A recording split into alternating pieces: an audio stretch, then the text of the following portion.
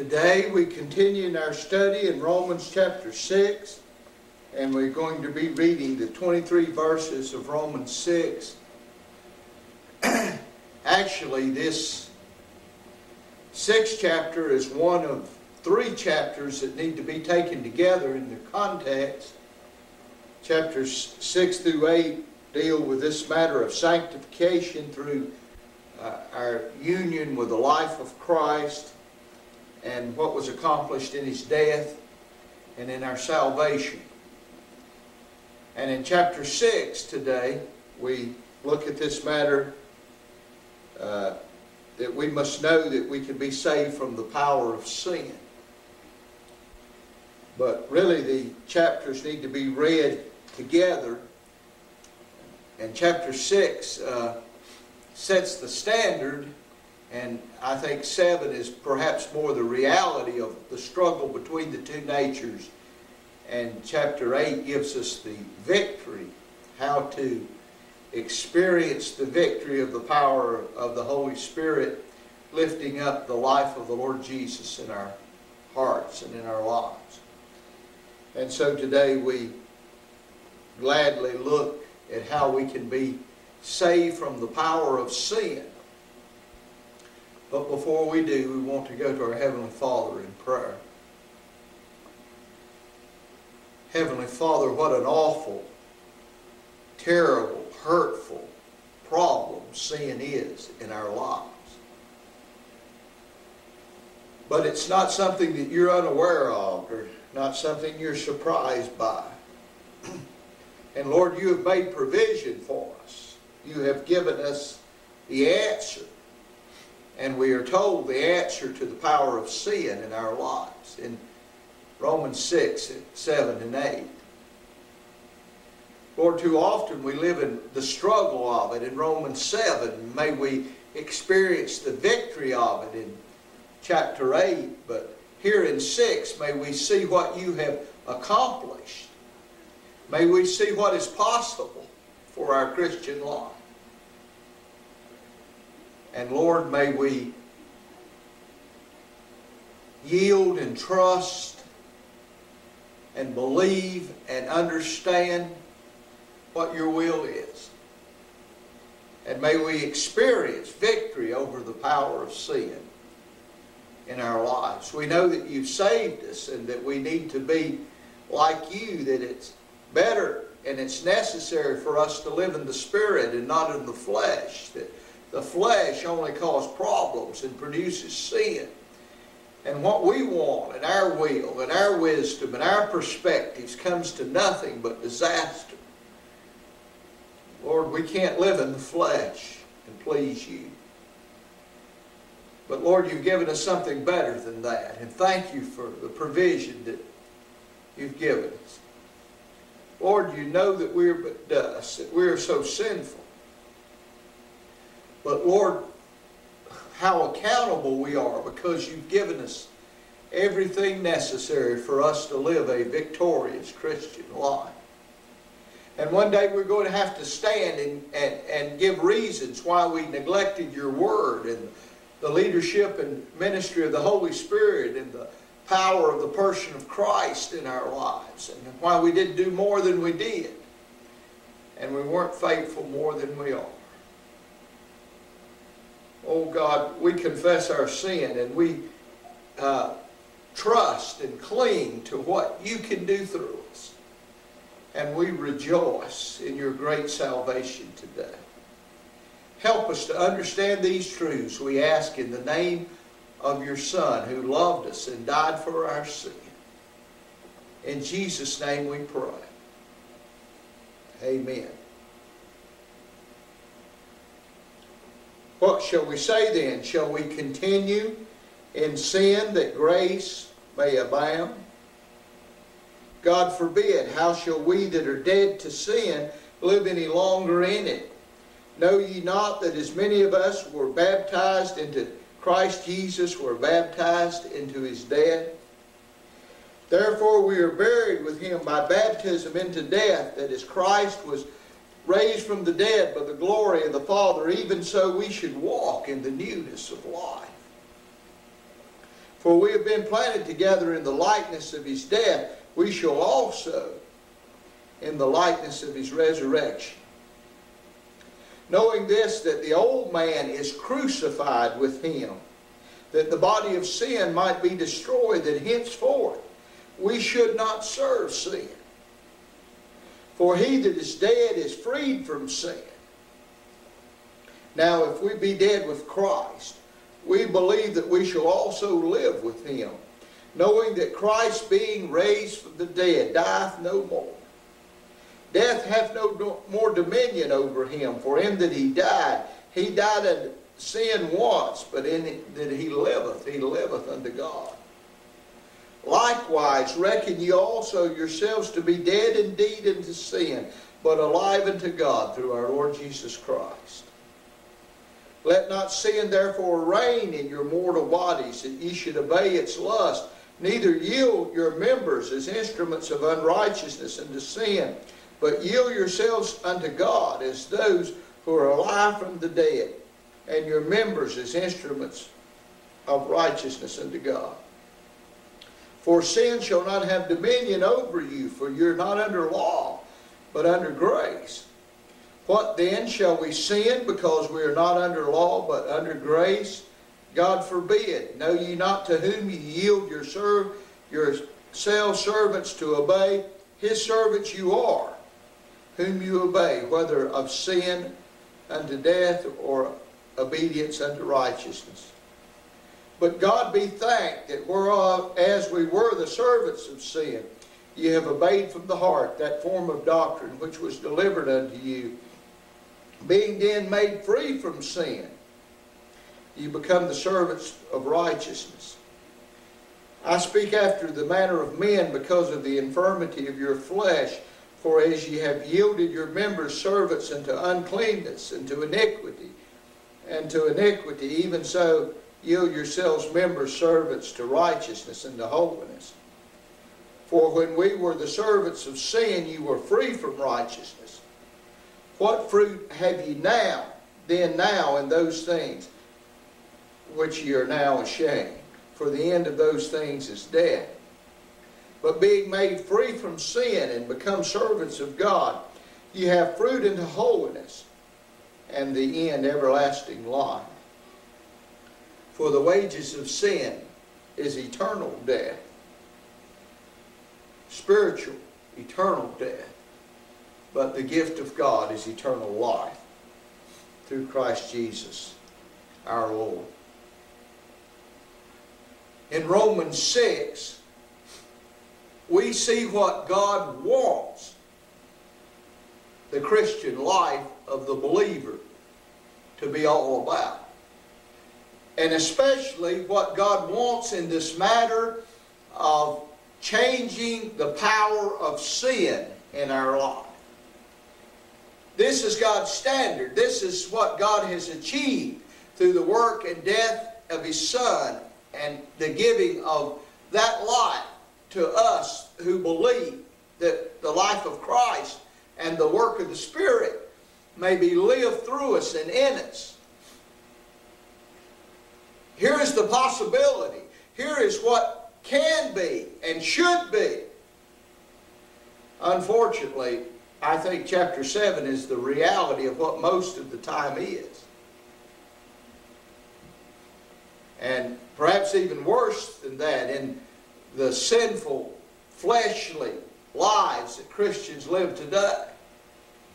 But even in the Apostle Paul, that great giant of the faith, in chapter 7, we see that he struggled the old nature with the new. And so will we, friend.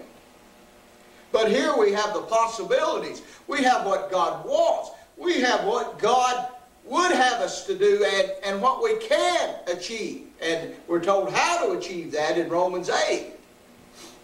But here we are told, here's the standard. Here's the possibility.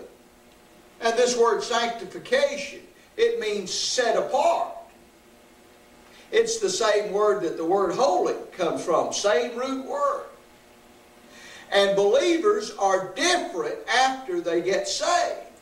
Before we got saved, we could only sin. We had but our old nature. We didn't have the new nature. We didn't have the life of God in us. We were spiritually dead. But upon faith and salvation and justification and reconciliation, the possibility of sanctification is there, because the life of Jesus, raised from the dead, lives in the life of the believer. He is our life.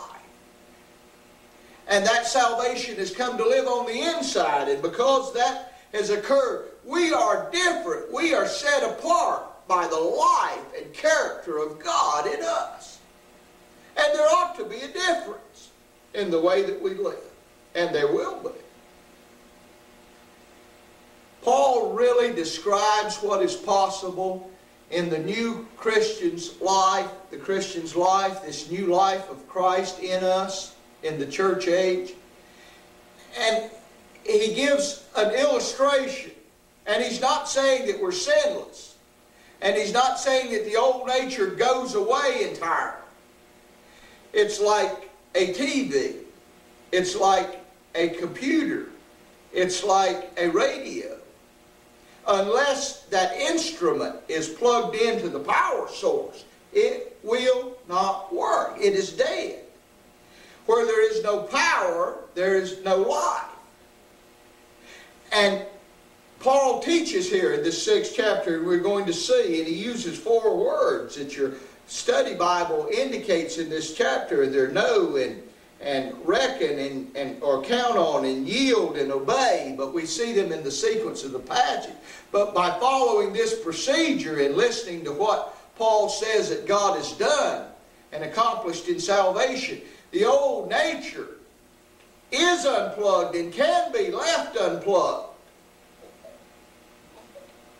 That is, now we don't have to sin. Before we got saved, we could only sin. We had but one nature. Now we have another nature. And Christ has left the old nature powerless and unplugged. It's not plugged into the power source. But too often, without thinking, we plug the thing in and operate in the old nature. We turn the power back on. I hope temporarily. I hope it's a short-lived space of time. I hope that our Christian life are dominated by the use and control of the new nature and the Spirit of God in the person of Jesus Christ. I fear that most Christians don't know much of the dominance of God in their Christian life. But even those of us that should be mature and are mature, I fear that much of the time, without thinking, sometimes by thinking and by being determined to follow our own wisdom and have our own way and handle our own problems, we plug the old nature back in and turn that monster on to operate in our lives. But here's the picture of what could be and what is in reality, that God has so rendered the old nature so that the power source has been disconnected and can remain so much of the time, though perfection is not what he's teaching here. But he is teaching that the Spirit and the new life and the life of Christ that the believer has, that has been united with, it is his life, his spiritual life, should dominate in this thing, and thereby we be set apart and different and living the Christian life as God intended it to be lived. Thank God that God has unplugged the old nature, and we don't have to. We don't have to. We can trust and yield and obey and believe and know and let the life of Jesus dominate our Christian life. Thank God there is deliverance from this old monster of sin to a degree in our life even now. One day we're going to be rid of the thing for good. But right now it should be like the TV. It should be unplugged and off in our homes. And the old nature needs to be unplugged and off in our Christian life. And that's possible. you can know that you've been saved from the power of sin. And in verses 1 through 10, Paul tells us that we can know the means of our sanctification. And he emphasizes the word know. Truth is always based upon facts. Before we can believe and implement God's will, we need to know it. And so Paul explains the facts about sanctification here. He explains how that baptism, water baptism, is a picture of what happened when we trusted the Lord Jesus. That spiritually we are identified with Him in His death for us on the cross. And that death on the cross changed the situation in our lives. And now we have two natures. And we have His life. And He's pulled the plug on the old nature so that the thing is off. And we don't have to see it anymore. And we don't have to do our own will anymore. And we don't have to be driven by our own wisdom anymore. That something occurred because of salvation and the cross work of Christ and the new life that's in us. And he talks about the fact of the resurrected life in 4 and 5 living in us. That Jesus, who died, is the one that lives within our lives. It is His spiritual life that is our Christian life now. And He did this and accomplished this for a lot of reasons. And one that is in verse 7, that we might be free from always living in that old nature of sin. If we are dead with Christ, we are free now to live with Him and let Him live through us. And in verse 9, knowing that Christ, being raised from the dead, dieth no more, death and sin has no more power over Him. He is forever freed from that. The believer who has his life should be forever free to live in the power and the life of Jesus Christ. What a wonderful thing to know. To know that salvation accomplished so much, not only keeping us out of hell, but that the life of Christ, who we received upon believing, unplugs the old nature of sin and gives us the possibility of living in that new nature. And not only the possibility, the reality of that. And that's the way God wants us to live. And that's the way we can live. And that's the way you must live, Christian. Because the old nature cannot please God, and it cannot do the work, and it cannot live the Christian life. And I say again, that your Christian life is not something you do for God out of your energies and your abilities and your wisdom and your strength. It is something that you let God do through you because He's in you. And He's provided these things for you. And so we know the facts. That the old nature has been unplugged and we have a new life. We have Christ within us. We have God within us. We have the Spirit, His ministry within us. And that life God wants to use His life to live through us and in us instead of the old nature and the old life. And not only do we know, in verses 11 and 12, we reckon or we count on the facts being true. We count on it. This is the same word that were in a few chapters before. David says that the Lord will not impute, He will not reckon, He will not charge, He will not put to one's account the iniquity of the sin that he deserves because of salvation by faith and grace. And here the believer in his life is to count on what God said being true. And here's this matter of faith and trust. We depend on Christ to do what He said He would do.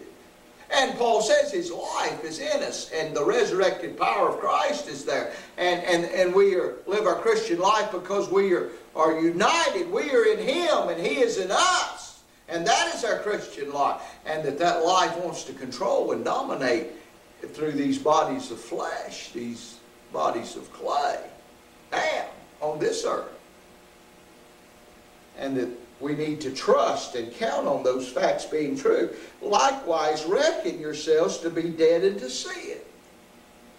Now, I know that I'm still a sinner, and I know that the old nature is still there, but I can count on and trust and say, Lord, I'm going to depend on you to control my life, and I want that thing unplugged. I want it off. And I'm going to count on you keeping it off as much. I want you to dominate me. I want you to control me, Lord.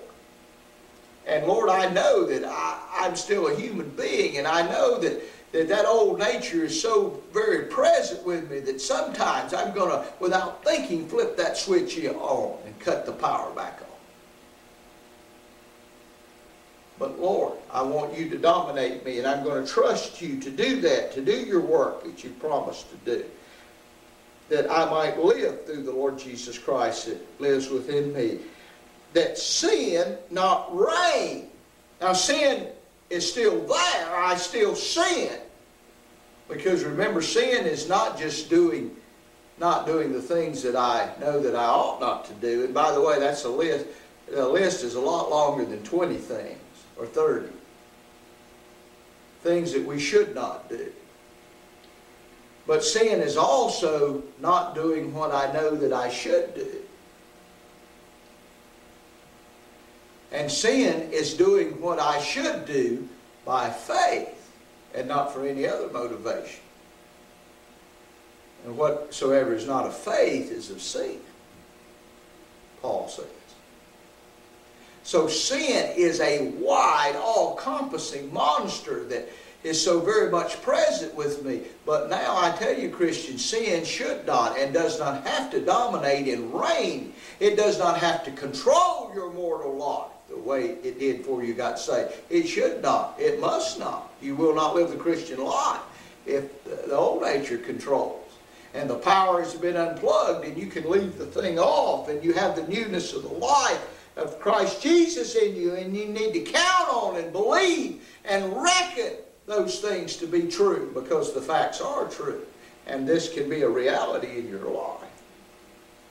And then we need to yield control of our lives to the Holy Spirit in 12 and 13. Now, it is the Holy Spirit's ministry to do this. It is the Holy Spirit that convicts of sin. It's His ministry to do that in the believer's life. It is the Holy Spirit that teaches us the Word of God. He wrote and guided men, and it is His office and His work to teach us. It is the Holy Spirit who lifts up the person of Jesus in our life. And so we yield to His control, because that falls in the area of His ministry and the reason why He's in our life.